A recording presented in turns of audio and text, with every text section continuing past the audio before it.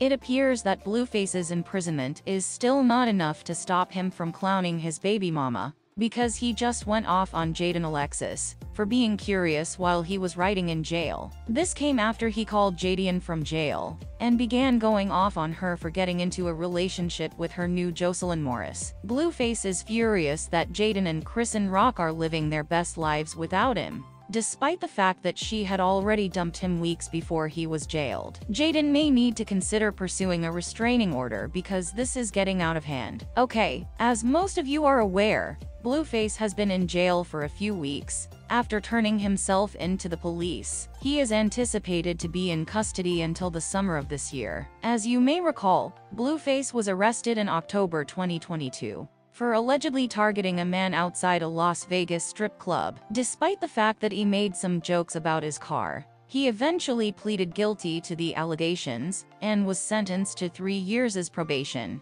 and compelled to pay the club $13 million in damages. Carissa tried to turn this whole situation into a circus show for some clout when she jumped on her Instagram stories and blamed Jaidyn and Kristen Rock for putting him in jail, even though his court documents made it very clear he was getting arrested for going against the rules of his probation. She said, "Lord, you know our hearts praying for Jonathan. Jaidyn got him one charge, Kristen Rock got him the other one that violated the other. That's why it's so quiet, praying everyone know." Now, as for Blueface, TMZ revealed that he is only allowed to leave his cell for 7 hours per week to engage in recreational activities and socialize with the other inmates. But instead of doing so, it appears that Blueface enjoys using those 7 hours to make phone calls to his baby mamas and get on their nerves. He called Jaidyn up to apologize for how horribly he treated her during their relationship, and even told her that he was in love with her. "Hey, I love it here, active, it's cracking, it's the only place you can over and not go to jail for it,